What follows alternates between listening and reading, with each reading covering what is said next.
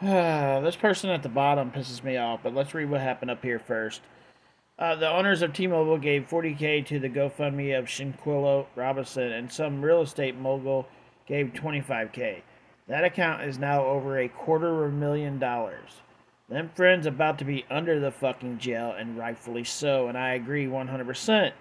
Thank God these people gave them enough money for her burial, plus the court cost to fucking make sure these people pay for what they did to their daughter.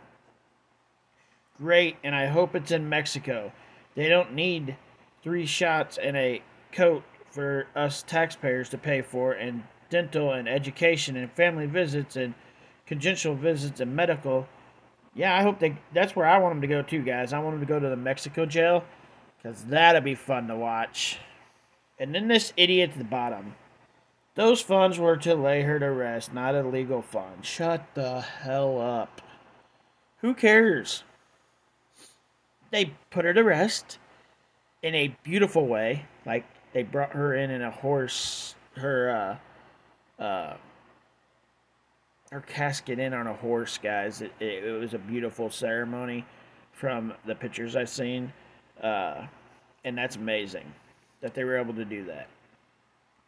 So who cares? Now they're going to use the rest of the money for legal funds. Shut up. Really? Wow.